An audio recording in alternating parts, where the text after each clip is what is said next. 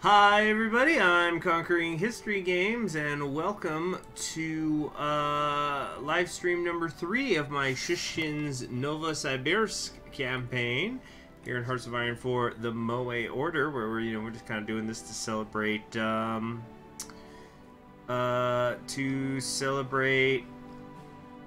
hitting 100,000 views on the Russian Unification Super Events video on my channel for the MOE Order. So, I think where we last left off, we were... oh, let's scavenge for some loot. We were trying to figure out the game plan now that we had dealt with the socialist agitators. And I think I wanted to see how much... ooh, Kazumaf, it looks like you got filtered by YouTube. I've never seen you before, and, see, according to my... well, I don't know. If YouTube wanted to hide you, if you got filtered, who am I to let the filter through? So, yeah, hi, everybody. Now, I think what we were trying to do is figure out if we could maybe basically buy our way to, how do we have negative 32 progress in these missions here? Oh, okay, that must have been an error. It's gone now. Or, yeah, you guys see that? Yeah, we're at minus 68. But let's see how much we could get if we try to buy out, like I was saying, if we try to buy out one of these, like, in terms of percentage here. So I think we were getting, what, 4% on the Siberians? But, hold on a second. Political percentage check. So we're just going to see if it's worth it to try to buy out some of these nations, or little warlords. Okay, wow, we got like a straight up 0 out of 10 troll in the chat. Let's see, would I say TMO is worth it? Yeah, of course, it's obviously I've spent a lot of time playing it before. Let's see, okay, so doing that just got me 3%. Disgustingly low.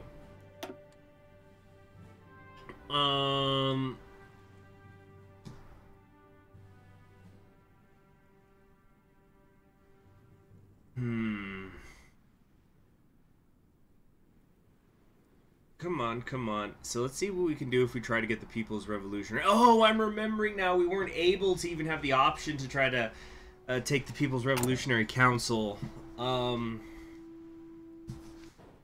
Because the freaking, we don't neighbor them. Damn, okay. So let's just try it on some of these others then. Like, let's say, you know, Krasnoyarsk. If we did that, oh, that was big. We got like 17% right there. They nerfed me after annexing Tonk. So, okay, I think Krasnoyarsk we could actually successfully take using the system there. But I also need to strengthen the... oh, the power of Sibir is already high, I guess, so... let's take a look at that this thing. Don't we need to buff the people? Don't we need to come down here into the Federalist Collectivism branch if we want to switch over? Shit. And let's just keep taking a lot of these. They're not very good focuses, but we gotta get through them. Like it or not. Now I already got that trade thing, or no, let's check the construction. Yeah, I'm already at 0% consumer good factories, so I don't really care much about the legacy of the Siberian plan now. Industrial investments, no.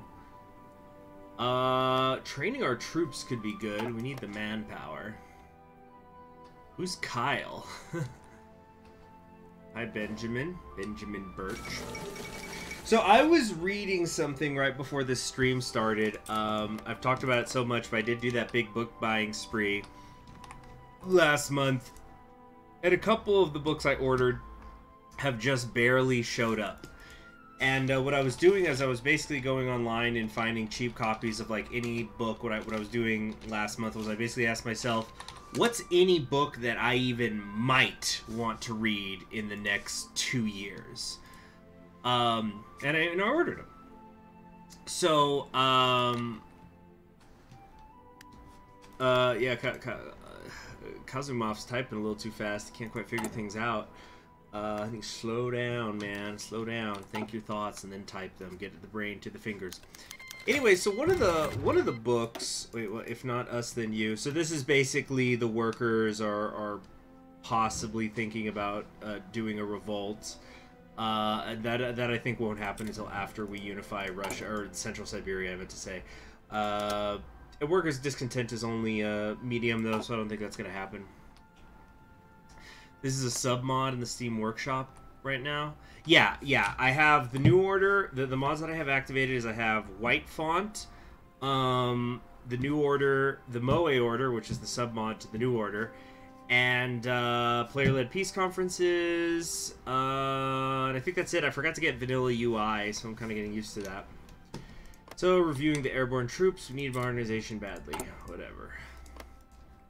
So, anyway, I picked up this book, which was by an author I sort of via the periphery had heard about. This guy called Walter Benjamin. And the first time I had heard his name was I once had a class where I was studying the philosophy of history, which is a complex subject that I'm not going to get into right now. But the professor was primarily a continental philosopher, especially German idealism. And he was going to do, like with his master's students, because I was working on my undergrad at the time, this class where they were only going to be focusing on a single philosopher for the entire year, because he was like somebody who was translating his work, and he's like, this is a big time philosopher that people don't understand enough about, and he's like the culmination of several. He was like the mid 20th century culmination of several different branches of philosophy.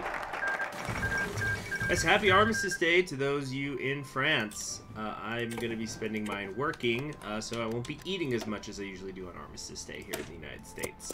On Armistice Day, it's like, that's my Thanksgiving. I eat so much usually. Anyway, so this Walter Benjamin guy, I ordered one of his books that has like his essay on the philosophy of history, which he apparently wrote like right before he died. So it's like, it's the culmination of his life's work. And I've heard that it's very controversial, but I'd love reading philosophies of history for obvious reasons. Even ones that disagree with one another, I'll find value in. They're super interesting to me. Can I beat these guys? Inferior enemy, it says. Wait, what? Oh, no, it's Orietia here. This is what we need to raid. So anyway, I order a book by this guy, and it also has an the specific edition I got because it has an introduction essay by Hannah Arendt, who is another. She can kind of be controversial at times, but she's mostly well respected. She's like another German philosopher. She's most famous for her book on the origins of totalitarianism.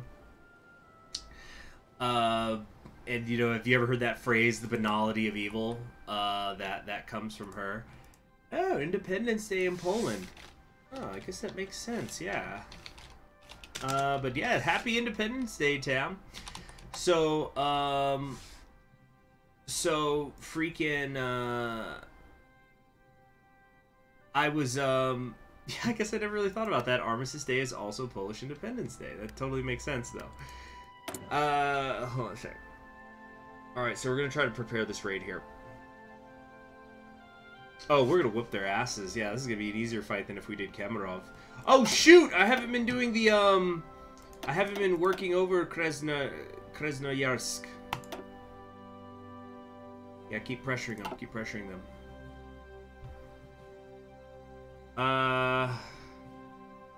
Hold on. Keep getting distracted and I can't tell my Benjamin story.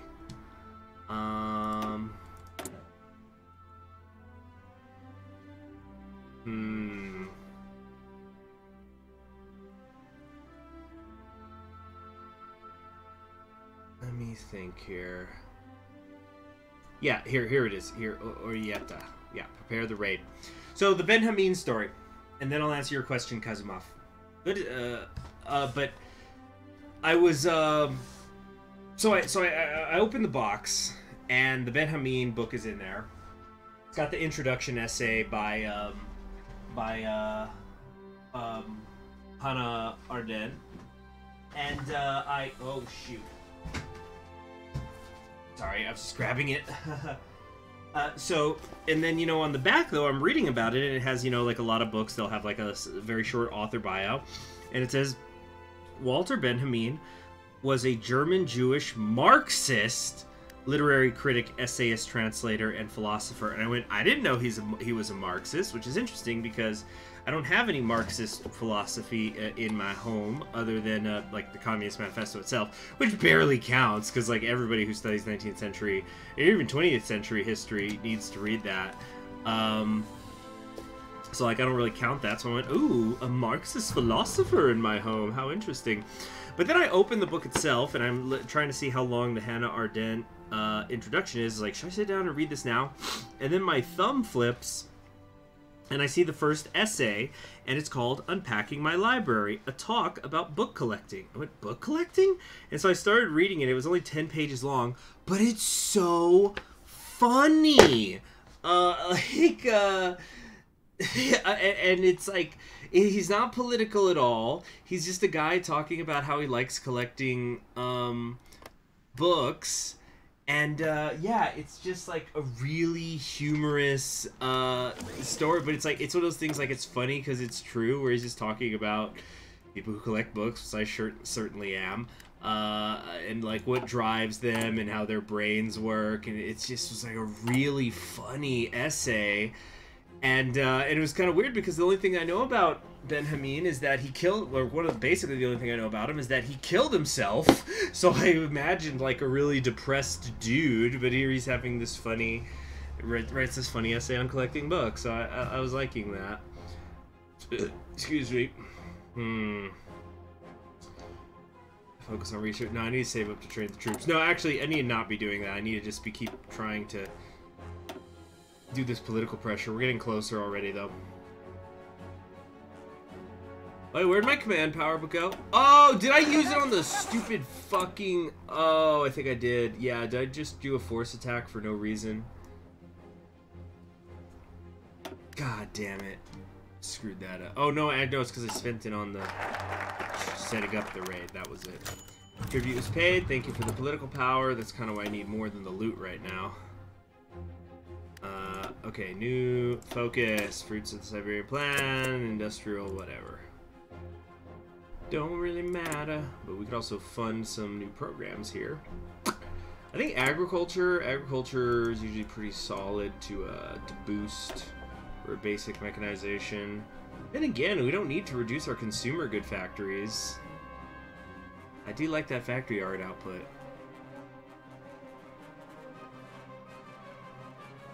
Jean-Pierre Proudhon. Now, is that the guy who wrote, I think it's called State and Anarchism? He was like the first major like literary break from Marxism. I don't know.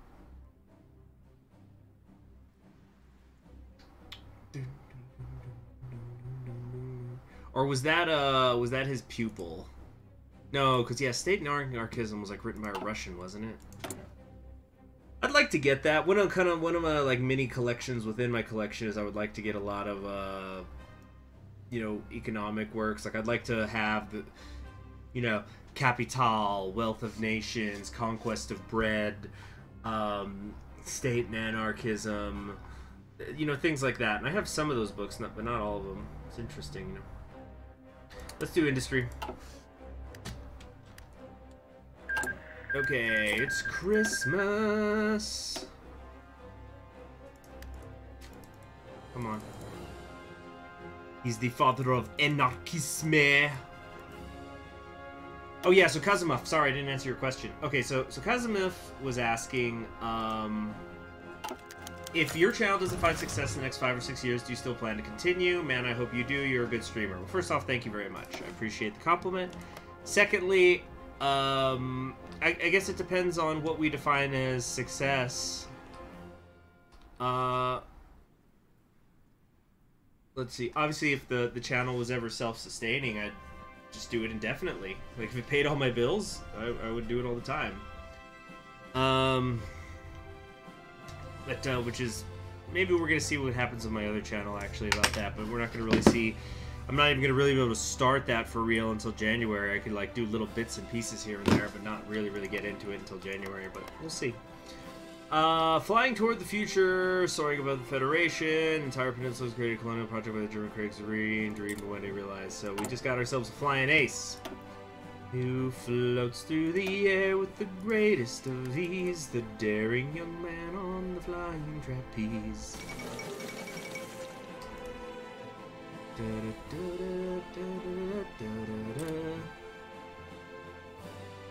But yeah, this Walter Benjamin. I'm reading other things right now, so I'm not going to get to the rest of this book. It's not very long, though. It's like a series of essays, and the whole thing is only like, not counting the notes, it's like about 200 pages. Oh my gosh, I'm actually flipping now through his philosophy of history. I know that it's like divided into sections, and most of these are only a couple paragraphs long. I might be able to read it in tiny little bites. But yeah, that book collecting essay was funny. Hello there, creative nickname. How's it going? Yeah, I was just talking about like reading a bit of a book before the stream started. Had a heck of a day at work, so that was. I'm glad that kind of got me in a good mood. Because yeah, work was just some fucking bullshit. I don't want to get into the details of it. For those of you who don't know, I work at the United States Postal Service, and you know, the United States Postal Service has one of the few.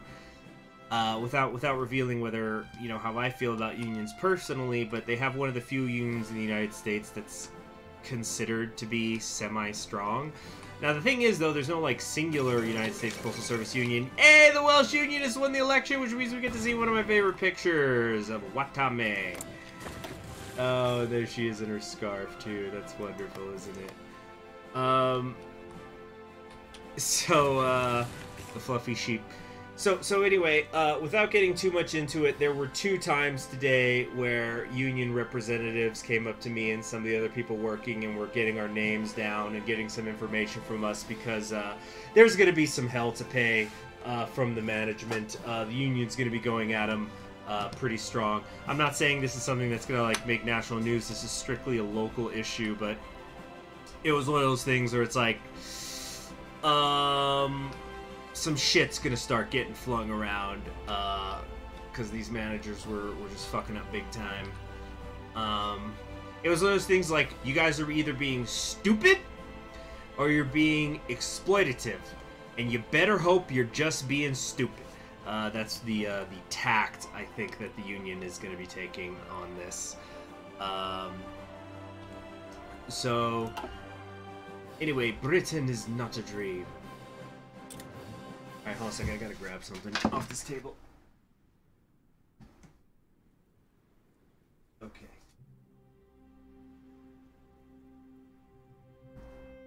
By the way, I'm not gonna be streaming super long today because it was a really long and difficult day at work, and I haven't done any reading today except for like those 10 pages of that essay, and as you all know, there's a few books I'm trying to work my way through, and I don't want to fall behind. So I just want to read those before bed. Oh, God, I actually have a little bit of a headache, and I never get headaches. Let's secure control and keep exerting pressure. Fuck me. We're not in a great spot. Because we're training the new workers and securing control, it's just hurting how much politics are coming in.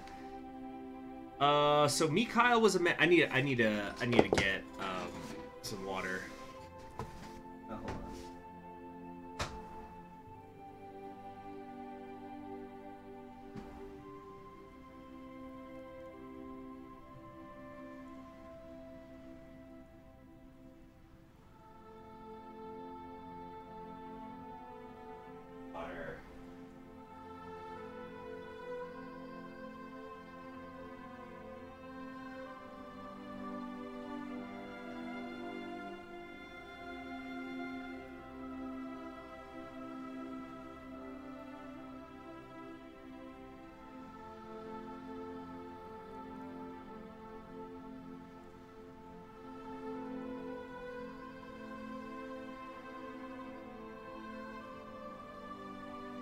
But yeah, Emilio, that sounds very interesting, that guy. Like I said, it's interesting to me, you know, comparing and contrasting all sorts of political and economic thought in philosophy.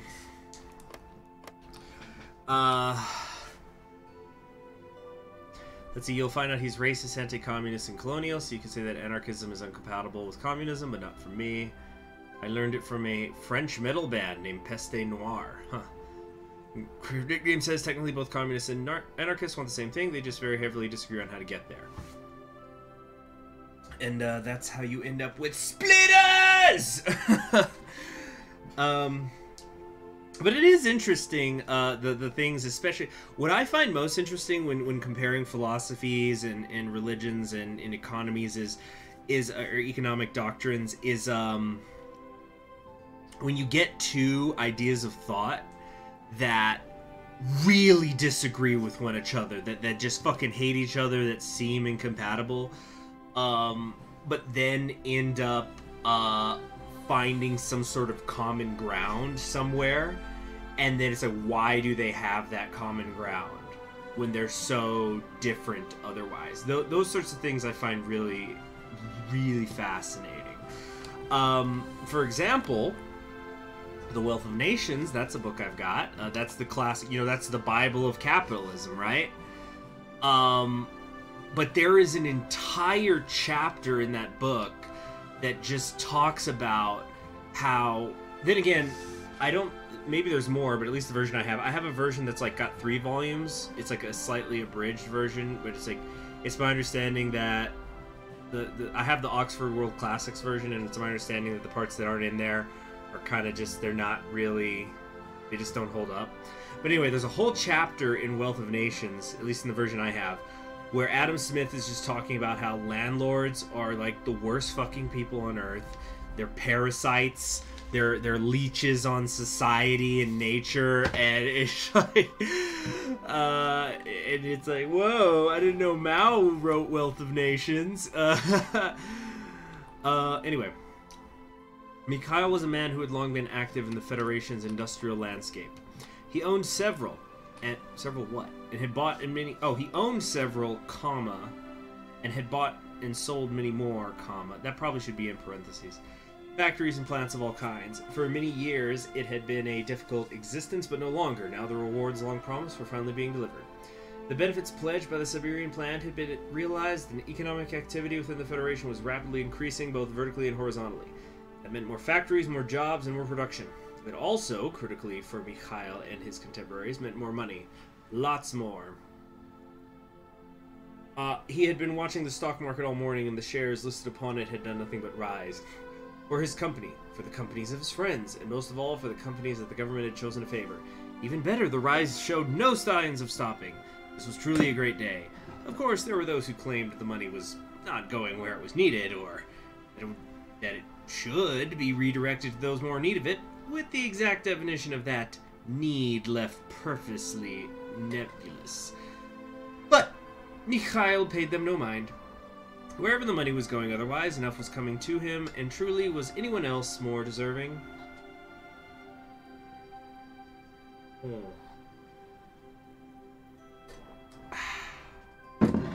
Okay.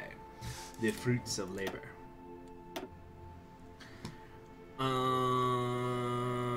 Let's see. Monthly population can grow. We'll get rid of our disproportionate population. What is that one doing to us? That hurts stability.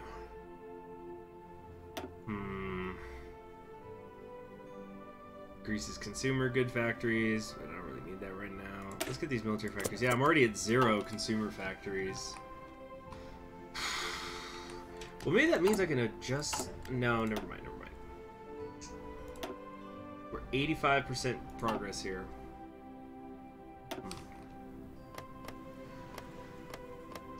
He considers himself 80% punk, 20% National Socialist. You know, that reminds me, did anybody ever see that movie?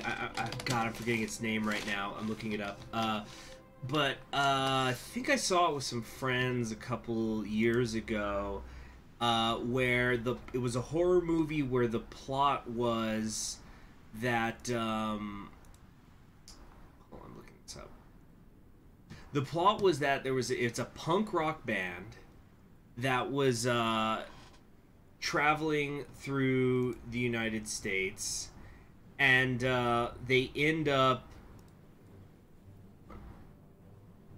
at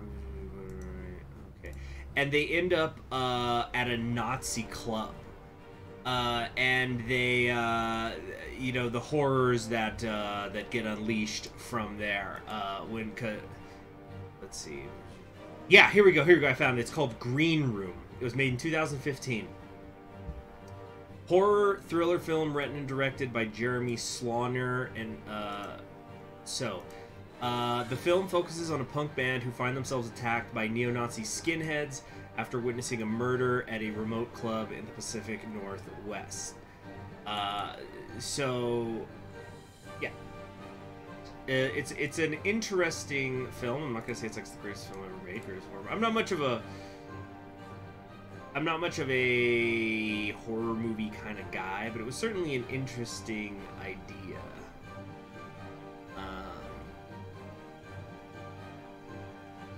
Oh, that guy's making another movie right now. It's called Rebel Ridge. What's that about? No word on it. There's no plot summaries. Anyway. But yeah, when they're at the club, the first thing, because they didn't know it was a Nazi club, the first song they play is, you know, Nazi punks, fuck off, Nazi punks, fuck off. But like the club's like, yeah, rock and roll, and they're like headbanging to it. They're cool with it. And then later they try to kill the band.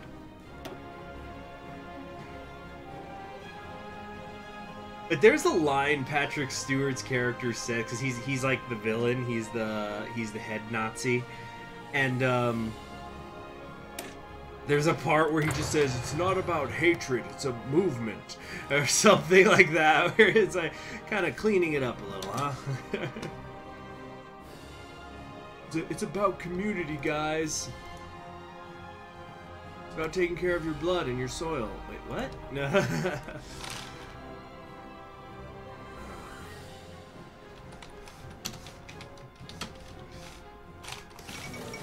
Alright, Ramphis is fleeing.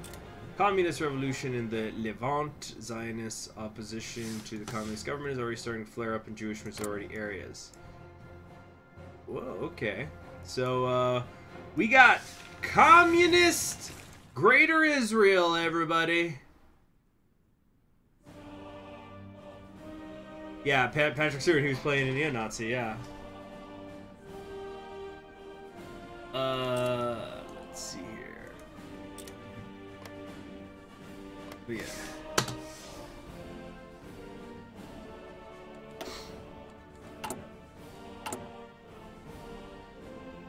Oh yeah, but incidentally, the other book that came in today is one that I actually can't read right now because it is in a non-English tongue. But it's in a language that I would like to I won't say what the book is. I will just say that it is a very thick book, and it is one of my, I guess, like bucket list items in life that I want to be able to read that particular book in its original language someday. So I found it, and the copy was beautiful. I couldn't believe how it was such a pretty book. I didn't even care if it was gonna be pretty or not, but it was. So that was nice. Workers are resorting to direct action. Strikes are going on. They're getting uppity about unfair conditions. Yeah, I like, oh my god, this book is so pretty, and then I put it away.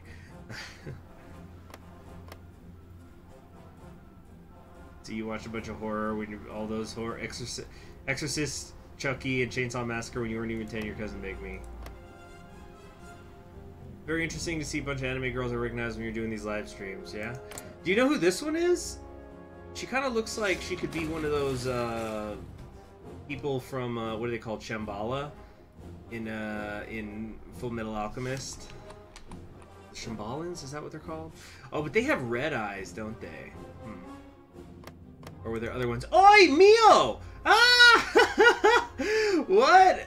Mio isn't turkey, but she's a wolf, not a turkey. That's funny. And then there's Watame. Whalesame. How can a sheep run whales? That doesn't make sense. You're imagining Picard as a neo-Nazi on the Enterprise. Well, you know, I've never really seen Star Trek, but I could be wrong, but isn't it one of the, like, the dirty secrets of Star Trek that the Federation is a fascist government or something? For all its, like, idealism about science, isn't the actual government a fascist one in that world? Like, maybe they don't call themselves fascists, but they have all the indicators of a fascist state. Let's see. Okay, we can prepare another raid here. Oh, wait. Whoops. I've been so bad about this pressure. Wait. Yes! I think we just hit 100%. 102%! We're about to get another free territory. Take it over, baby. Yes! Good. Kemerov now. But, no, I don't know. Maybe it'll be Kemerov. Maybe it'll be somebody else. We now have access, though, to the People's Revolutionary Council border. Guys, hype! We just took a little more Central Siberia for free. Thank you very much, Franchan. Oh, is that a new profile picture? Can't tell.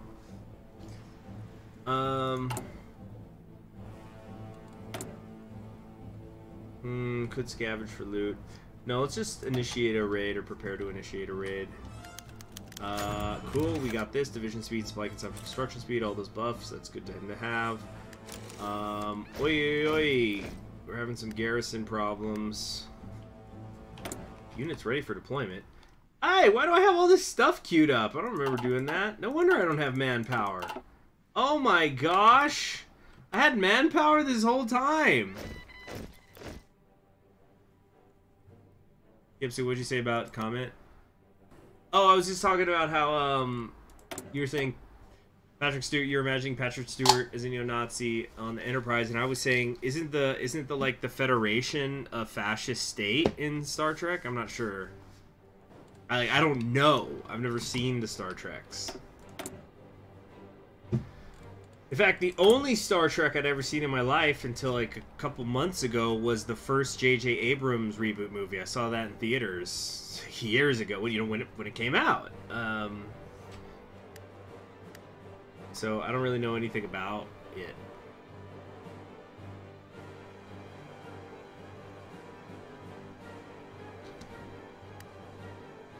Let's see. In France, we already had fascist personalities such as Jacques Doriot, Georges Sorel, Marcel Diet, Marcel Boucard, before even Mussolini and Hitler created their states.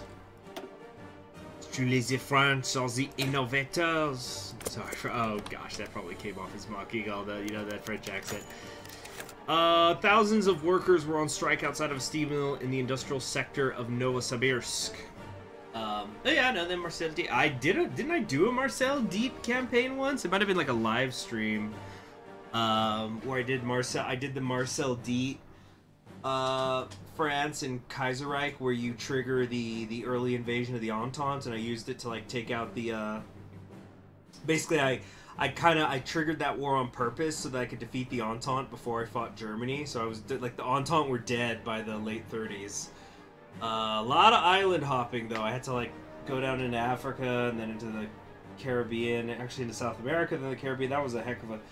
That was a really... Okay, so let me explain what I was talking... So for those of you who don't know, well, let me read this managerial response, and then somebody, if I don't, somebody tell me to explain my Marcel Diet campaign strategy. So, thousands of workers were on strike outside of a steel mill. Corporate security guards made a loose and patchy ring around the striking workers. Speeches about the injustices of the corporation. There was a tattered flag of the Soviet Union. Workers decided they would not stand for their continued abuse. There was a lull in the auditory and a change in the air. Two corporate IFVs rolled down the street toward the crowd. A man with a megaphone calling for the strikers to return to work. As the demands were unanswered, the IFVs unleashed canisters of tear gas into the crowd. Cries went up as those nearest the gas panicked and fled, eyes and lungs burning. Corporate goons advanced on the crowd, beating those they caught with batons. The shot rang out. Panicked workers trampled each other to get out of the line of fire, while corporate security fired wantonly into the crowd. Seeley tried to regain some semblance of calm, but it was in vain as he was hit in the gut by a burst of fire from a panicking guard. He fell, reaching for the flag of the Union. As he bled out, watching his friends be gunned down by trigger-happy guards, he wept, all for the pursuit of profit.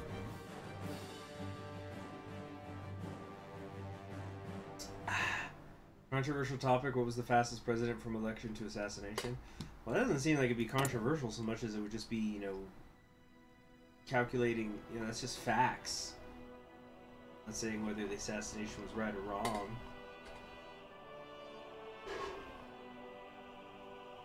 But, no, I don't have the answer to that off the top of my head. That's an extremely specific question. I think I want to get this war support up, but it'll hurt my stability.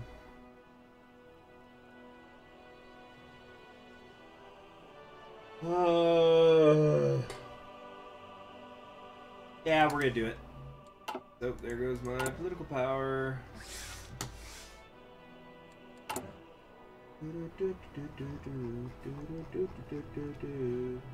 Still waiting for the raid to be prepared.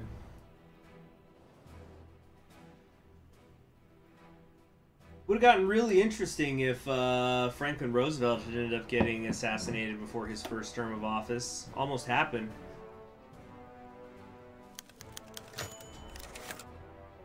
Alright, they refused tribute. Alright, we'll do it the hard way.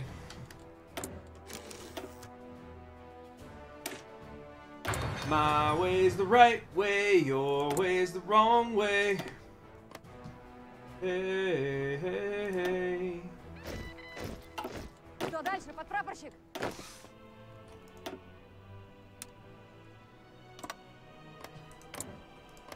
Все за мной, бойцы! Okay. What had happened in TMO? Oh, like Franklin in the TMO world, Franklin Roosevelt was killed by that. Naruto is first president of the Second Republic of Poland got assassinated 5 days after. Oh goodness. That's no bueno. Let's play. George Soros already had a concept of a syndactyl fascist state before Mussolini and Hitler could even walk on their 2 feet. Yeah. Yeah. Well, yeah, that's how a lot of these things go with different kinds of political ideologies. It's like there's the seeds of it, and it doesn't go mainstream, man, until later.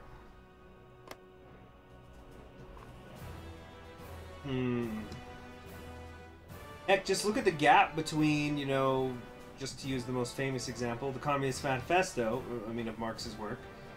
You got the Communist Manifesto. What's that published? 1848. When is a Soviet nation created? 1917. Arguably later, if you don't count until after the Civil War is over. So, you know, decades went by. Thoughts on the... Oh, excuse me. Thoughts on the Rittenhouse trial? Why the heck would I talk about that on this channel? Where's part 1 to this stream? I can't find it on the channel. Oh, you know what? I haven't renamed the playlist yet, but I'm checking the other monitor to make sure this is correct. But if you go to my channel and then go to playlists under Russian Unification Celebration stream, you'll see you'll see them.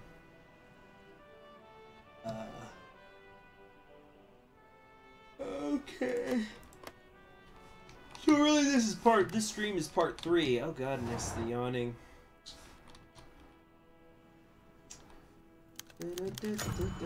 Spoils of War, nice. Still so short on so much. Scavenge for loot, and I believe I shall. Then I could do other stuff.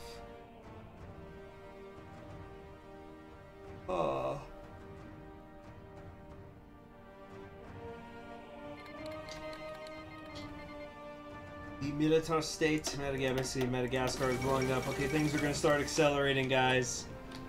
Around the world. But we took out 2 rivals, which is great. Приказы, подпрапорщик. We're in a really good spot here in Central Siberia. Каков план?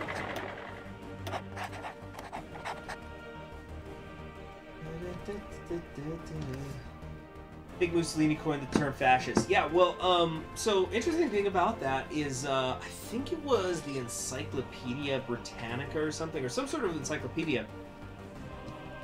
In the 20s was trying to do a definition of fascism, but everybody argued about what fascism meant, so they contacted Mussolini and had him write, like, the article in the encyclopedia for it, which that was interesting.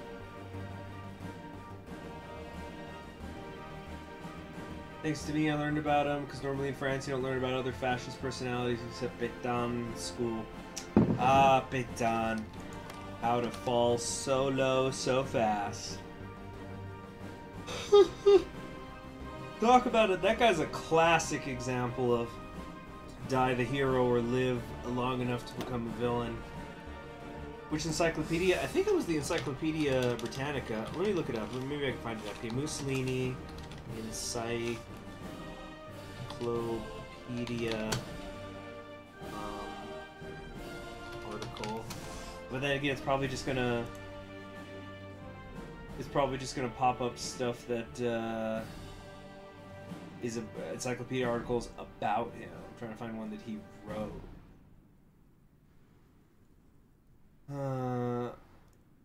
Let's see. Maybe if I look for things he authored.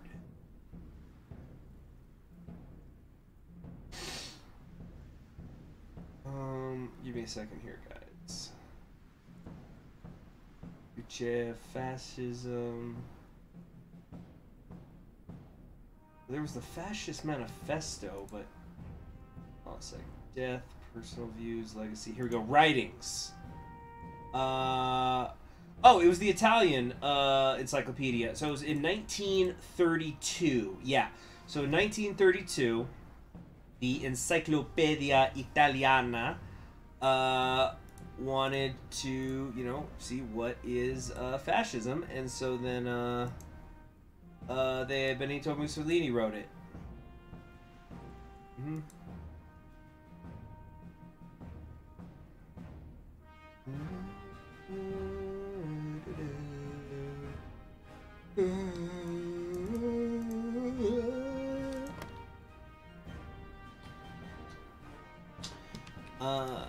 Okay, what was I?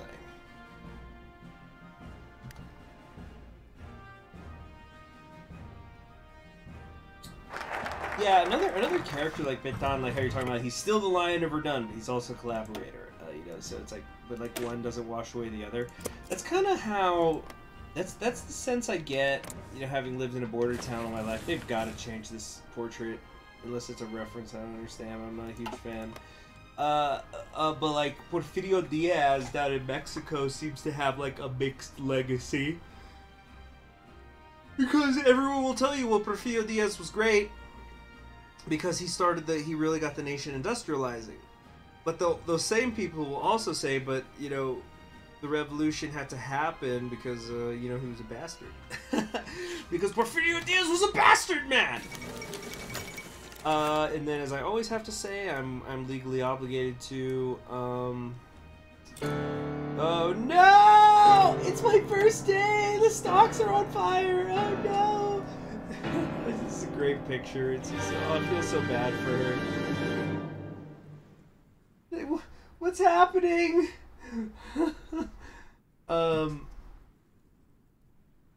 So,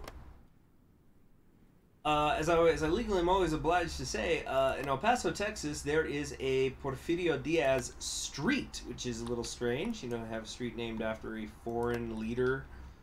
But it's a small street. Okay, so fertile lands, new beginnings. Let's see what's going on here. Constantin had been rootless for many years. Originally from Tambov, he and his family had fled eastward during the German invasions and subsequent state collapse. And, oh, excuse me, and like so many others, had found themselves with almost nothing, having to leave all land and possessions behind, arriving alongside thousands of others in the refugee communities outside Novosibirsk. He had scraped by as a laborer when able, while his wife worked in a laundry and his sons ran errands for merchants and artisans. But no matter what they did, they could not get ahead. Let's see. All Mexican heads of state will be luchadores instead of old placeholders before the Mexican content of Tino gets headed off. Oh, Bridget, it's fine. It's not a big deal. But luchadors, huh? There's a whole lot to choose from.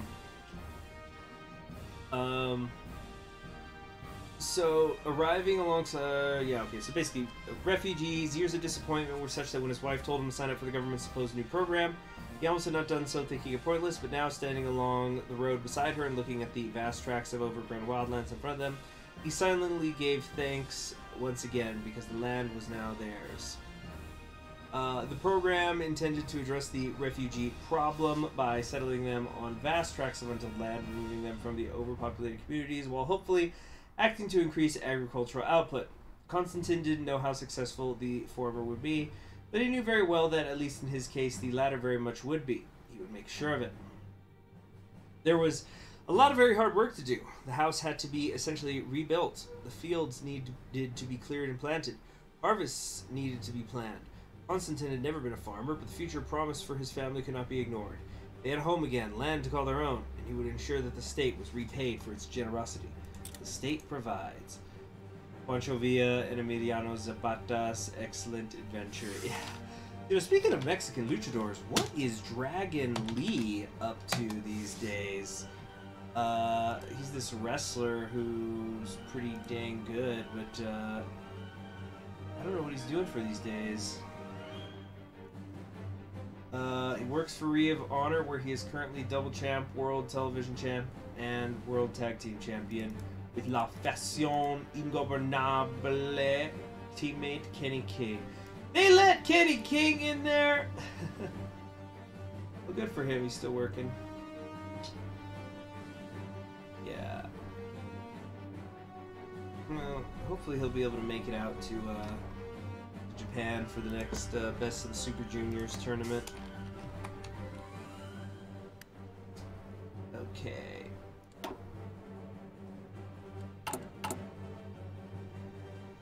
I don't have the political power to integrate just yet here. I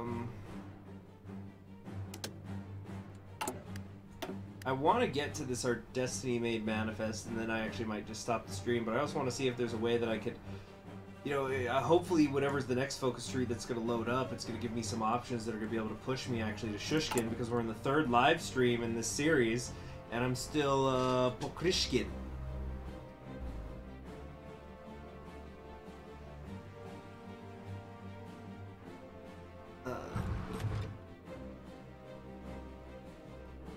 Oh, so I was just realizing, I think I was telling you about the book collecting essay, the library essay, and I was laughing, but I didn't give an example of like what was so funny.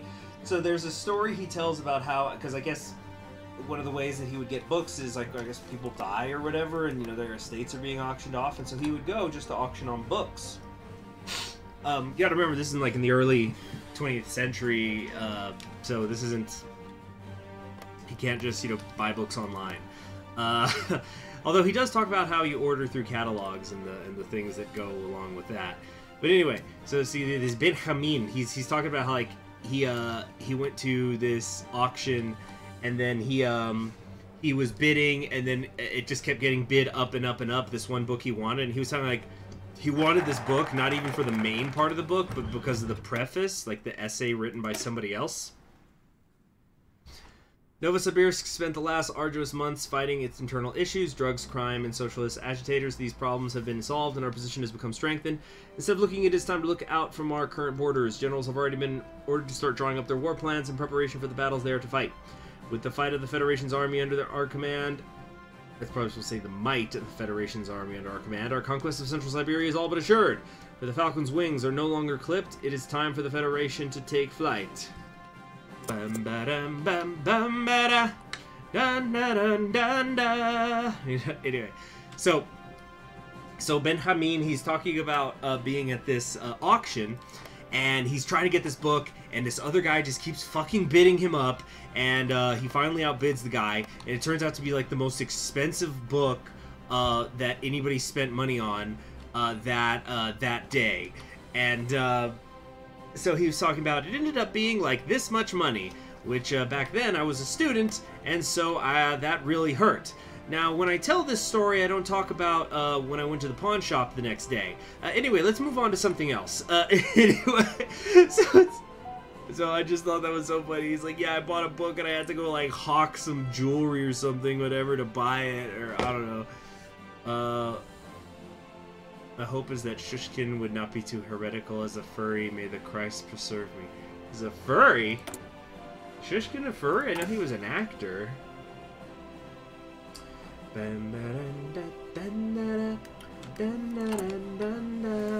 Okay, let's do a save file here. I want to see if we could what it's going to take us to start convincing the others. Political percentages. Attempt to. Come on. Alright, so if I went here, let's say I tried to buy out Kemerov, right? So if I did that, ooh, big money, that's 22%. You know what? We're just not going to do better than that with the other two, so let's just start getting ready to buy them out. Buy you out. Buy you out. We're at -3% consumer factories. We might be able to actually start doing some concessions or something.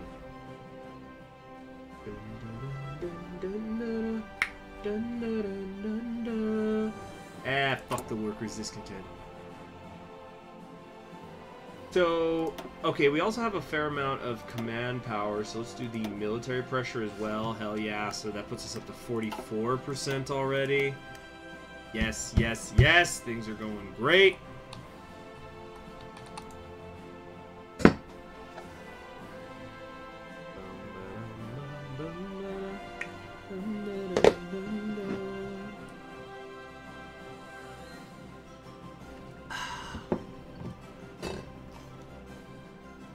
Oh, sorry, I didn't ASMR me drinking that water as well as I should have. My blunder. Gonna do that political campaign, external investments, infrastructure. No. Kemerov's feeling the love. Yeah, this medieval. Yeah, Rorik here is liking what I'm bringing to the table right now. Yeah, we could do military pressure again, and then some more political pressure. Yeah, that we've already almost got them. Maybe do some new schools. I think some of this stuff is less important than it usually is, though, because we're just gonna be buying out whoever unifies the rest of it. Buying out the anarchists, not the weirdest thing. They're anarcho-capitalists. We're not buying out the anarchists yet. We're going after the despots. Let's see. They're figuring out their contradictions. Uh-oh, what's happening? What's happening?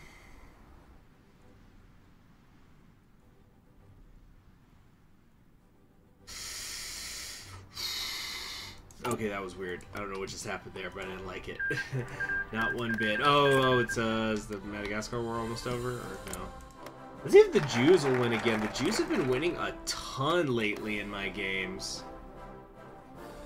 Rurik is cool. Well, I don't want to play Rurik in, so it might take like a couple years for all we know. I don't want to play Rurik until the expanded tree is out, because look, I can either go with Prince Yiryi, which is Noelle from Hololive, or Princess Lydia. So like, these are two Hololive characters I particularly enjoy. Oh, Hamtar, how's Caesar doing? He's doing good. He's actually taking a nap in a chair next to me. He likes to hang out near me, especially when I'm at work all day.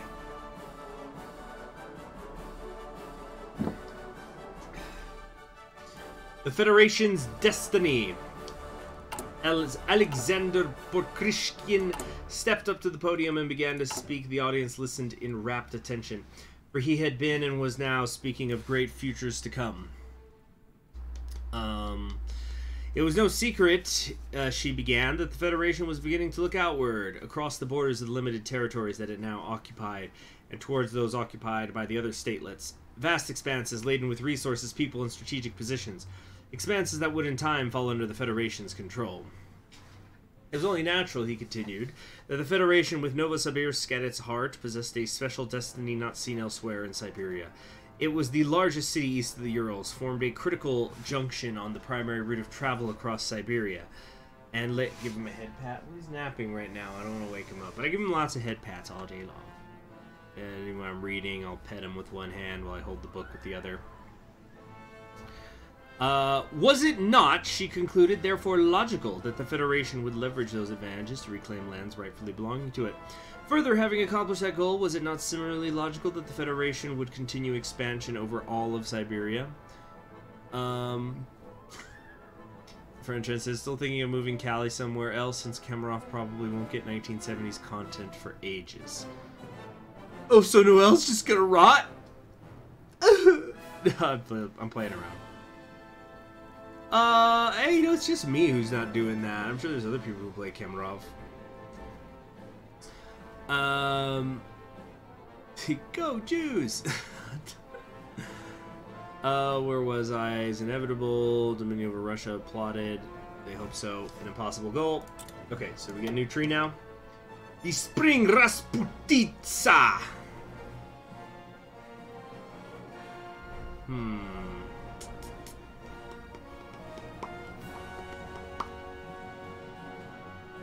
Increases the populace, cost, order, stability. Alright, well I think I can do this last bit of pressure on Kemerov anyway.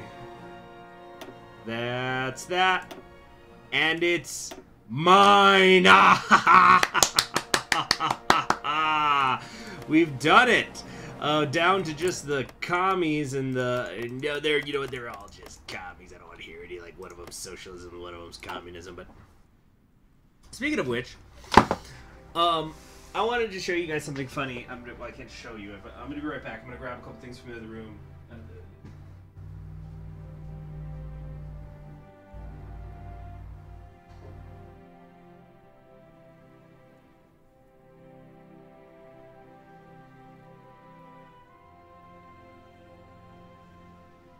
Okay, I'm back. So, I have two, you know, I was talking about, like, how I like to get, you know, I'm trying to collect books that with different points of view, politically, economy, I love to compare and contrast the stuff. So, I actually have it's not the version that I've read from before, on the channel when I did that subscriber live stream, but I have, the Penguins Classic version of the Communist Manifesto, and, it's like, I kind of wish I had a camera for stuff like this, but so this Communist Manifesto by Penguins Classic is like much taller and wider than my Bantam Classic Communist Manifesto that I usually read from.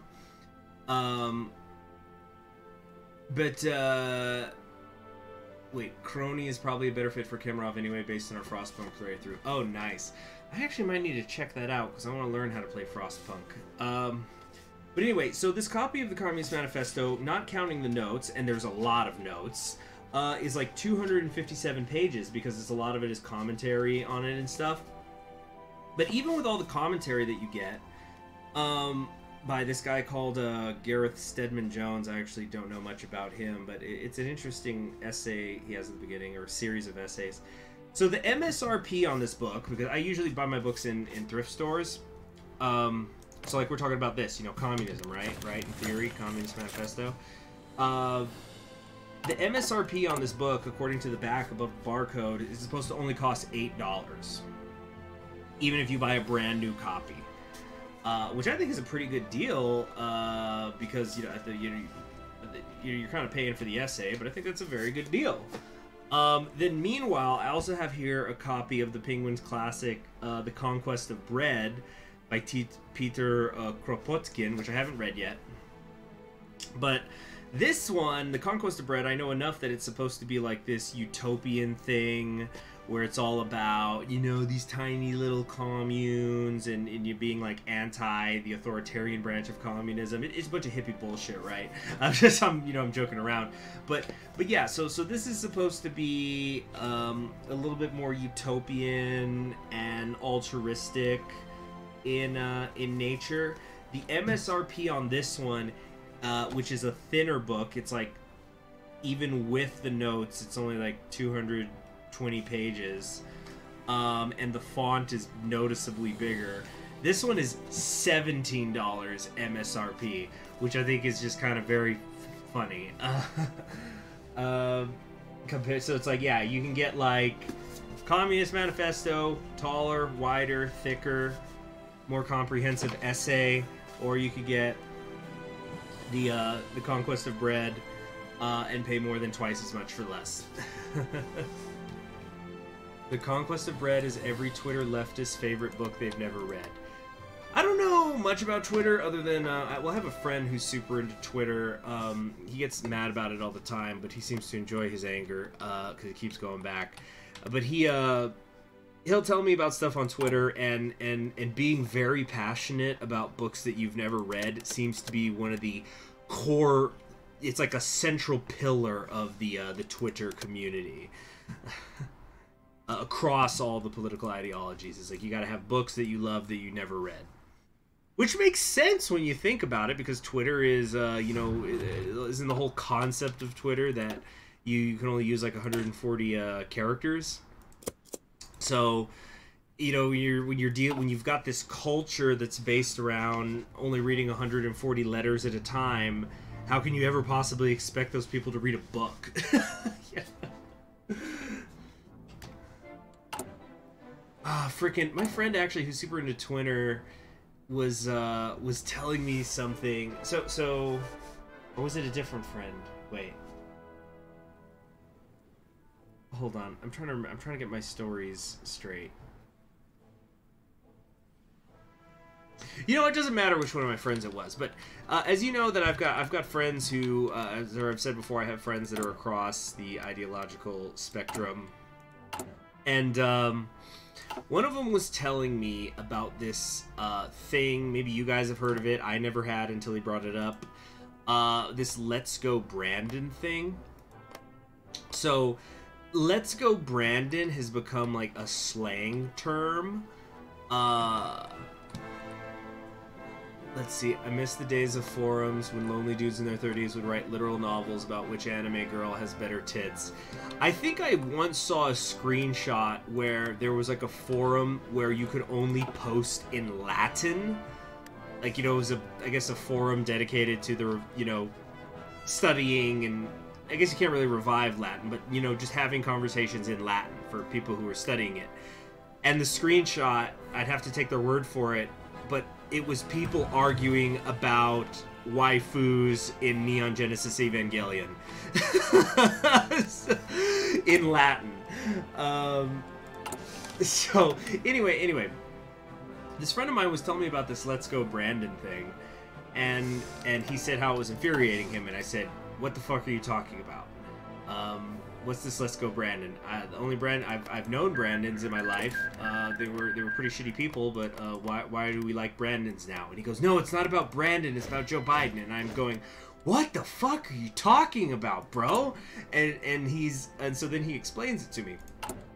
So apparently a few weeks ago there was this thing where we have negative 25% progress.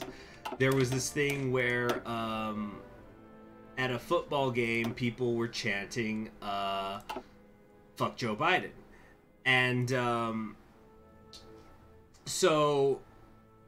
and I guess somebody was being interviewed or whatever on the sidelines or near the stadium, and they said, what are they saying? Let's go Brandon? And so the joke became, when you say, let's go Brandon, you're actually saying, fuck Joe Biden. And it has apparently become a whole culture. And he was showing me that, like, a woman had made a dress and put like, it was like this evening gown and put "Let's Go Brandon" on it.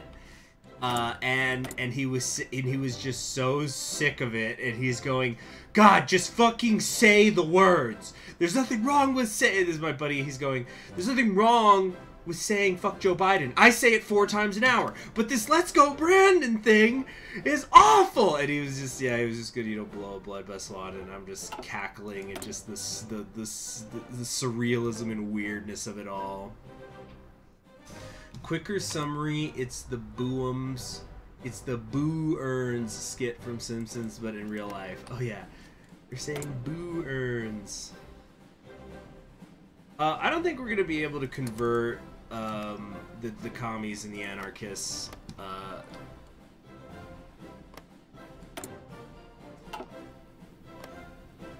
But yeah, that sentence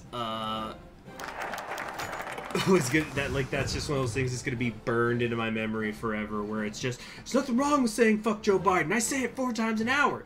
But drop this "Let's Go Brandon" thing.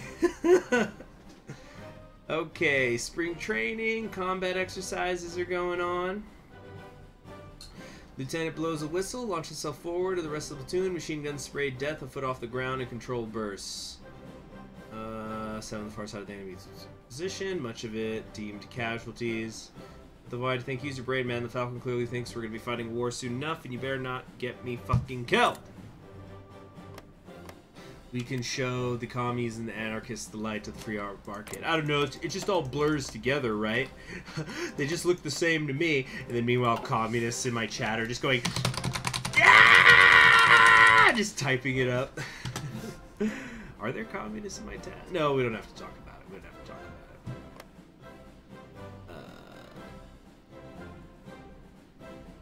There are sitting members of the House that are wearing "Let's Go Brandon" merch. It's very annoying. Who's printing this stuff, man? Good for them. Get your money, man. That's like a... Oh, man. What protest was it? I think last year? Or... It wasn't a protest. I just remember... I have this like, memory in my head of there being some event. And there were protesters and counter-protesters. And the news interviewed a dude who was selling, he was selling merchandise to both sides, or something like that. And he's like, I'm just here to get the money, man. It's very needful things when, the devil starts selling guns to both sides.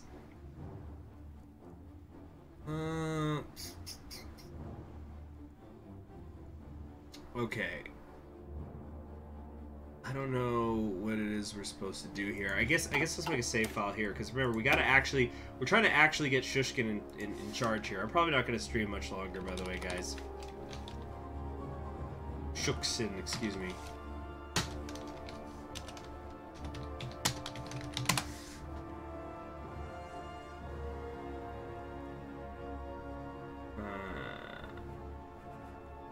You're reading The Remnants of the Romance of Joe Nesbo, Norwegian writer. I do listen on audiobooks to Friedrich Nietzsche. I'd love to read Victor Hugo or listen to an audiobook. Victor Hugo. I was so Will Durant, who's one of my favorite authors, he's the one who wrote the Story of Civilization. Hold on, I'm thinking here. Let's get the Military Governors. I think that's going to be helpful. Story of Civilization's book. He has this essay where he talks about the top 100 books for an education. And it's not just a list. He has the list at the end of the essay. But he also kind of gives good advice in the essay for making your way through it. So, for example, most of the books are in chronological order historically. So, you're going to read the Iliad and the Odyssey before you're reading Roman stuff later. But he talks about how, some of the novels and things, like, you can just read those in any order you want. Like, it's a lot, it's entertainment. Like, when you're trying to frickin' slog through, I don't know,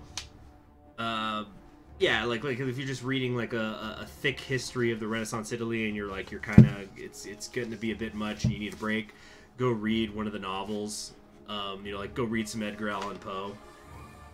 And but there's he has Les Miserables by Victor Hugo on the list, but in the essay he says you can kind of just skip through it, which I think is funny. Oh, accent man. Good evening. How's your Wednesday? Well, I was saying before, I had a long, kind of rough day at work, but I got amused reading something earlier, so it put me in a good mood. All right, so I'm seeing that we have decisions here. Can we just Operation Roscoe? Oh, we could just start the wars now. I guess we should then. Yeah, let's eat these all up, save the political power.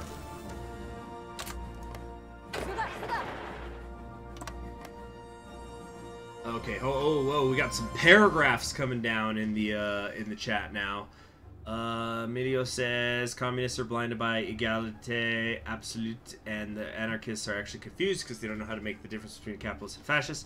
Sophisticated said fascists are anti-capitalist. Fascism has nothing to do with capitalism. Fascists were actually socialists and they hated capitalism. You cannot have capitalism in a totalitarian regime. Not possible.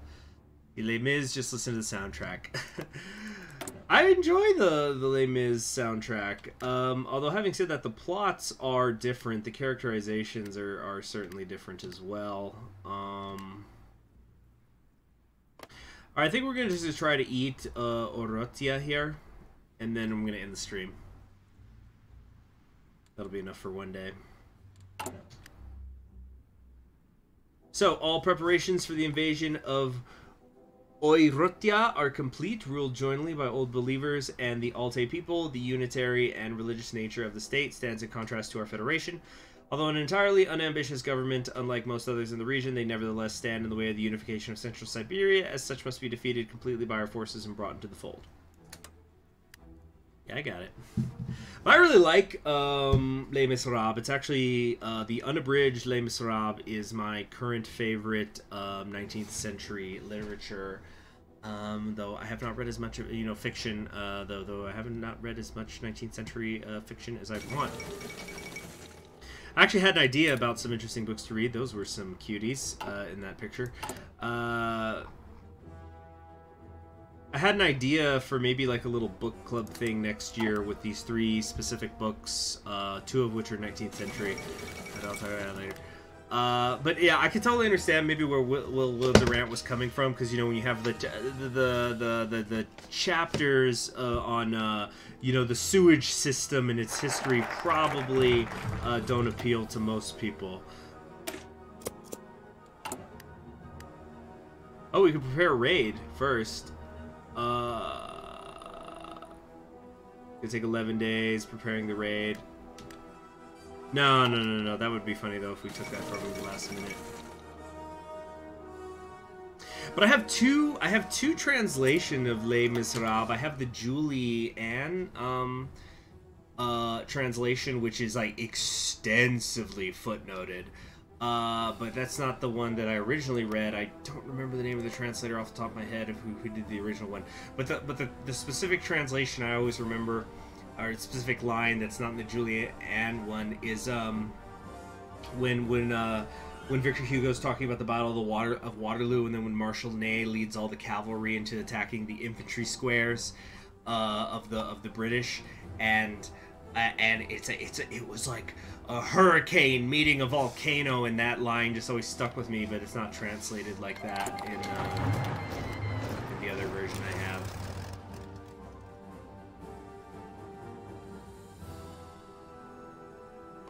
Let's see here.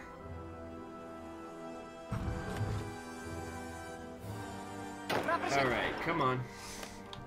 I think we only gotta take the capital. Oi, oi. What's going on here? Get in there now.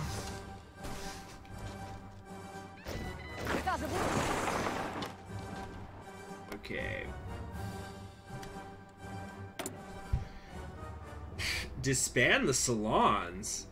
The salons of Tomsk, which made up of undoubtedly great intellectuals, have long since outlived their usefulness. Get event change in management. What? What does this stuff do? What's the benefit? Effects when removed get change in management. Huh. We could seize the Abakan arsenal. We could just get a extra military factory. You know, I will do that.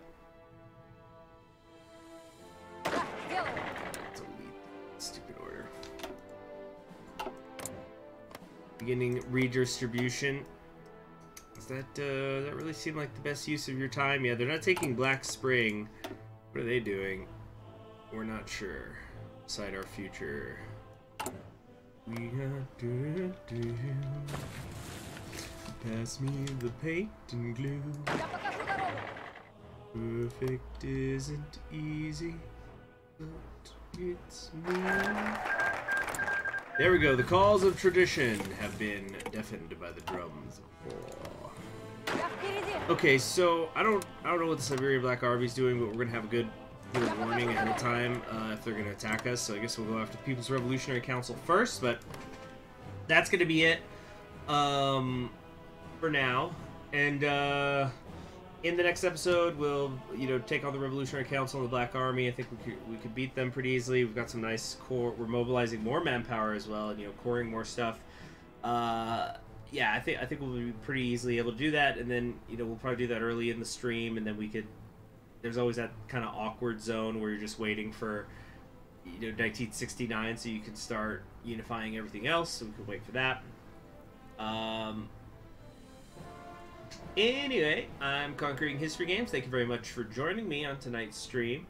Hit the like on your way out if you wouldn't mind, and everyone have a very pleasant evening. Good night.